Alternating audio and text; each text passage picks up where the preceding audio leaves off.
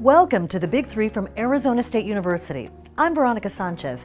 Today's edition covers Graduation Day. Thousands expected to walk during spring commencement. We'll introduce you to our graduates and the big-name speakers set to inspire. ASU ushers in a new era of design study with a renowned partner in Los Angeles. And the Water Initiative launches. We'll tell you how the university is using discovery, innovation, and action to solve the water crisis. Let's begin the Big Three. Number one, the caps and gowns have been ordered. More than 19,000 students are graduating during spring commencement ceremonies. They'll be earning more than 20,000 degrees. That's a 6% increase from last year's ceremonies. Among the impressive graduates, a doctorate in engineering for a young woman who is shattering stereotypes in the field. She's a plus-size model, a social media influencer, and a member of a Black sorority. A nursing graduate who traveled all the way to Malawi to help elevate healthcare in the region. And a 14-year-old ASU online student graduating with a Bachelor of Science and Sociology, as well as a former migrant student earning a whopping 4 degrees. U.S. Surgeon General Vice Admiral Vivek Murthy will be speaking to undergraduate students in the evening of May 8th, and broadcast journalist Judy Woodruff will address graduates in the morning. Here's the message Woodruff sent to students on social media. Hi, I'm Judy Woodruff of the PBS NewsHour, and I couldn't be more honored or more excited to be addressing the graduate school commencement this spring at Arizona State University. What an impressive group.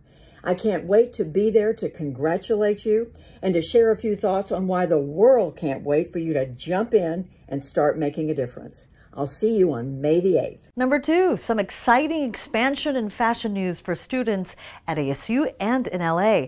The Fashion Institute of Design and Merchandising in downtown Los Angeles, or FIDM as it's called, will be part of fashion education at the Herberger Institute for Design and the Arts at ASU.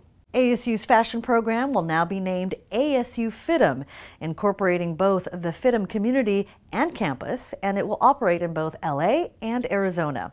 FIDM will remain a separate educational institution from ASU, with a greater focus on academic programs related to businesses in the creative industries.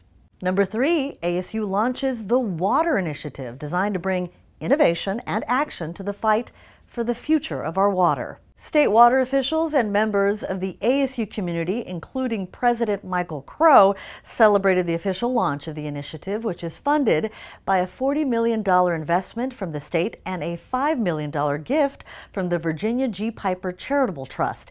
ASU officials are working with industrial, municipal, agricultural, tribal, and international partners to develop water solutions.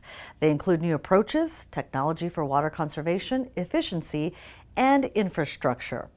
That's it for ASU's Big Three Stories. Want to use our video? Just credit Arizona State University.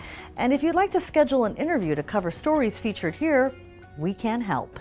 Also, ASU has more than 300 experts you can talk to on deadline. Just click on the Media Relations and Strategic Communications page and look for an expert, or reach out to me. Also, check out the ASU News Twitter page daily for stories and updates. That does it for Arizona State's Big Three. Thanks for watching, and forks up.